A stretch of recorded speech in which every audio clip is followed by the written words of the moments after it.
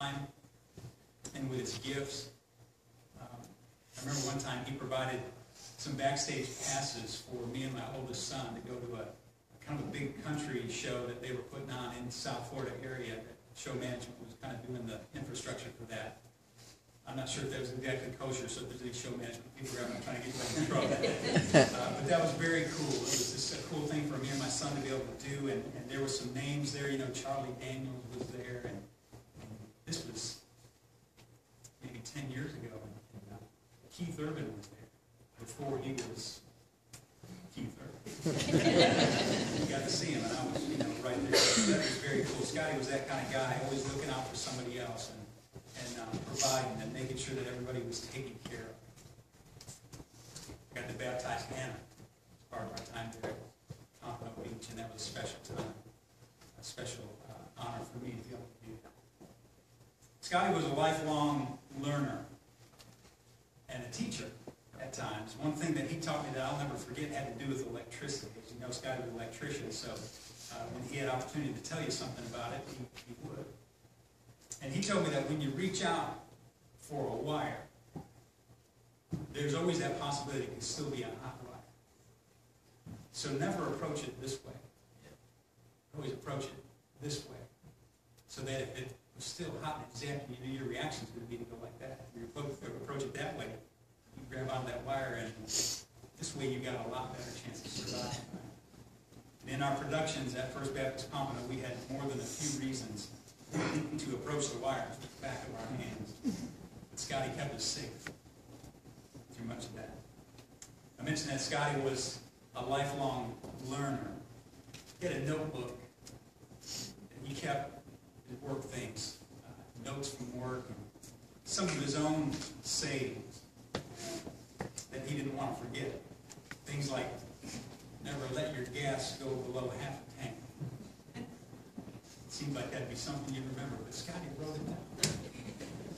He also filled his notebook with scriptures. Presumably these were passages that he was encouraged or challenged by. Maybe he was working on committing these passages to memory. Scripture was important to Scotty. His faith was important to him. And whether Scotty was outgoing with his faith or not, he surely demonstrated it. His convictions were strong and ran deep. If Scotty could stand here in this place right now, in my place, there's three things that Scotty would want you to know. The first is that he wants you to know that God is real. Yeah. The second thing that he'd want you to know that eternity is real. Yeah. And the last thing he'd want you to know is that the time to make a decision about God and eternity is right now. Yeah.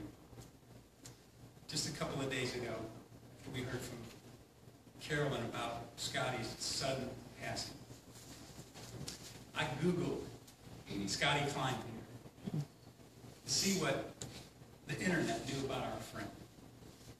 I came across a YouTube video called Clint Rocket. And I figured that must be our Scotty because of his boy Clint. And so I checked it out.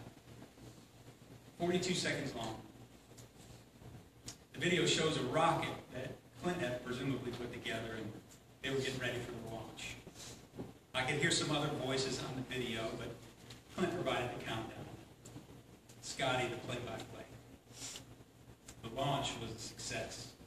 At one point, while Scotty's camera was trained squarely on the rocket, way up in the sky, you can hear Scotty say, "I can't see it."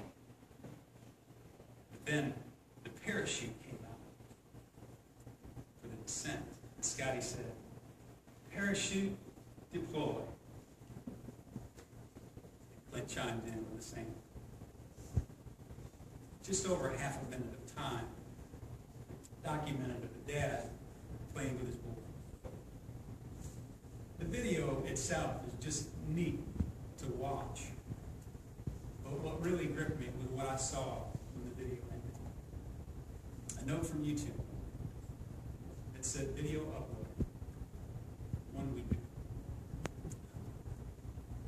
Just like your heart heart did just now. Mine jumped up in the throat. 1 week, playing with the family. Next week, gone. Some would say it's a blessing not to know. Others would say we needed more time to process and to say the things that we needed to say. Still others would question the justice in such an event. There's a story in the Bible that addresses some of the things that we're feeling today, and it's found in the Gospel of John, in the 11th chapter. And here we read about a funeral that involves some hard questions, some deep feelings, and budding hope. The deceased was a man named Lazarus. Like Scotty, comes from a close family. Among them are two sisters, Mary and Martha. And also, like Scotty, he had a bunch of friends. And one of his best friends was Jesus. Jesus arrives on the scene 4 days after Lazarus dies. And as he approaches the house full of people crying, both sisters run out to him at separate times and say, "Lord, if you would have been here, my brother would not have died." I suspect that this morning some of you are asking if questions as well. If questions come in handy right about now to occupy our time and our thoughts. If only I'd spent more time. If only I'd been nicer. If only I hadn't argued with him. If only I told him I loved him. If only I had called him. If only I'd done this or that. These kinds of if questions are normal, but they're not healthy, and they're not right. You are not to blame. Well, if we're not supposed to blame ourselves, then maybe God is to blame for this. That's precisely the implication that Mary and Martha make when they're grieving over the death of their brother. Lord, if you had been there, my brother would not have died. Now, there's no sense in either accusing God or trying to defend him. The Bible tells us that God's ways are not our ways, his thoughts are not our thoughts. God's views come from a place that we can only imagine. We don't see the biggest picture in all of this. It's like when Clint shot off his rocket, and when he got way up there, Scotty said, "I can't see it." That might be our reaction to this tragedy. I can't see it, God. God sees it. He sees all of it. He sees how all of this fits together. And we may never understand it completely on this side of heaven. But know also that it's not sinful to question him.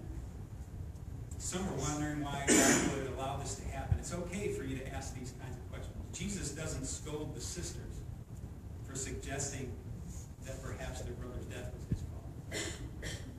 And you shouldn't feel guilty for wondering if there was something that God could have done. In fact, God could have kept Scotty from dying. But for some reason, he didn't.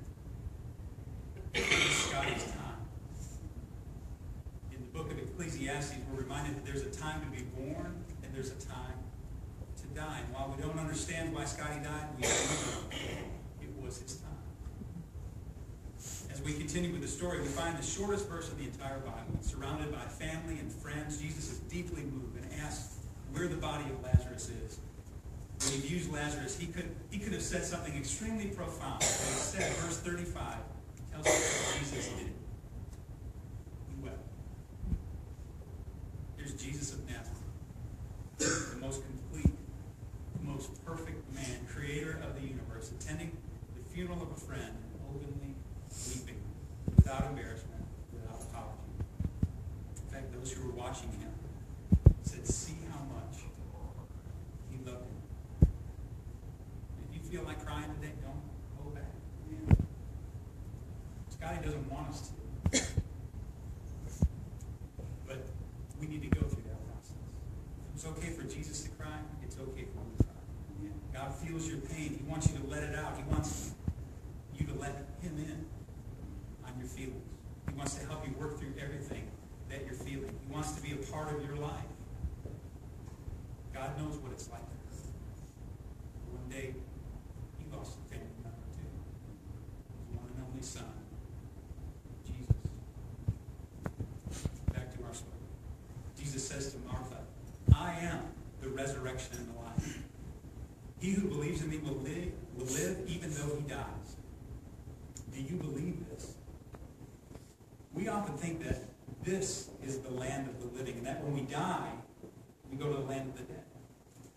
The opposite is true. This is the land of the dying. When our life here is over, we're transferred into the land of the living. And herein lies the potential problem.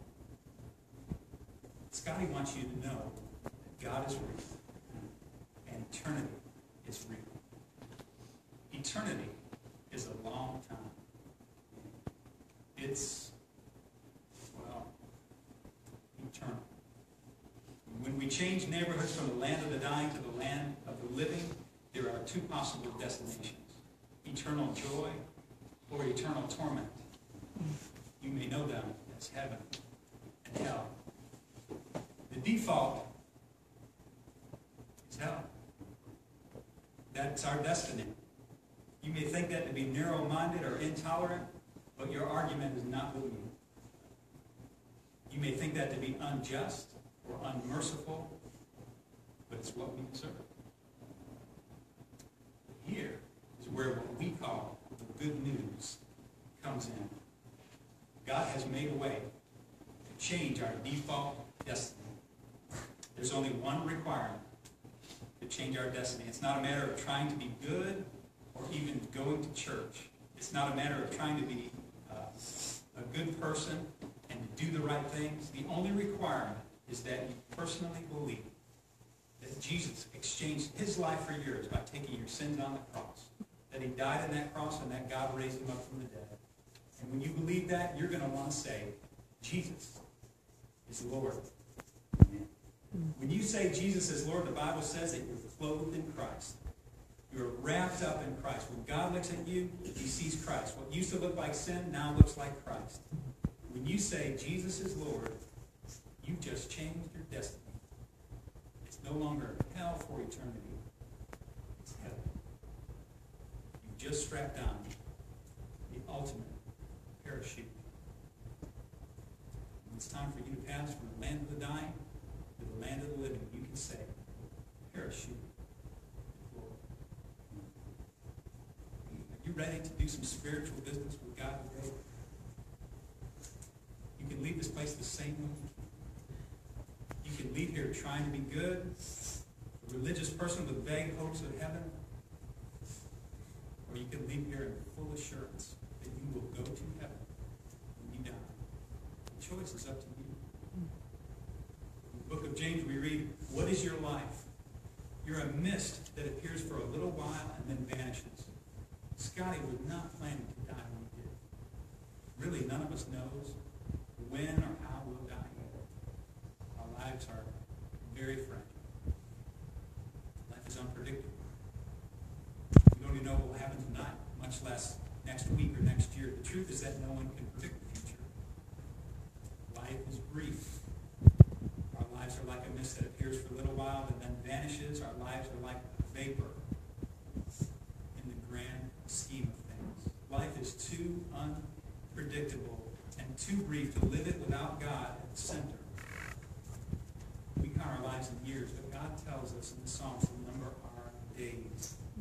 The truth of the matter is that all of us are just one heartbeat away from eternity. So Scotty wants you to know that God is real, that eternity is real, and the time to make a decision about God and eternity is right now. Our lives are like a vapor. Here 1 minute, gone the next. Don't put off the decision. Decide today to give your life to Jesus. Jesus said, whoever believes in me will live even though he dies. Don't waste another minute of the only life you have. Right now, right here, decide to pin all your hopes on Jesus Christ and him alone, who exchanged his life for yours, who in the next life will greet you on the other side. And that's the greeting Scotty received on Sunday. And Jesus said, well done, good, faithful servant. Scotty, parachute deployed, my friend. Parachute